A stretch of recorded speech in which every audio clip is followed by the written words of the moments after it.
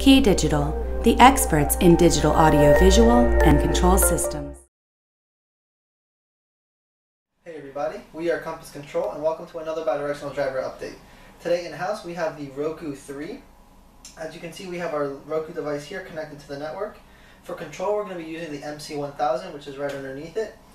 And I have my iOS controller ready, and you can see on the screen here that we're going to hop over to the Roku module.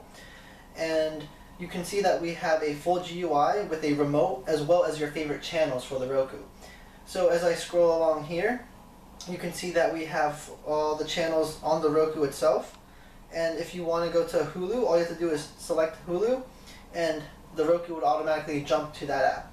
We also have the directional pad, as well as home, back, playback controls, as well as a keyboard for typing.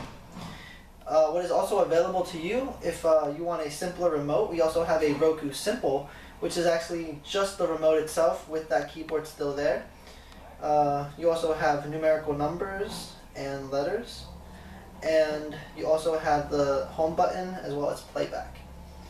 And this is for the Roku Simple, and let's just head back over to the Roku with channels, and you can just see all your channels populate there right in front of you. And this is all on the Compass Control app. And this, my friends, is Roku 3 with Compass Control.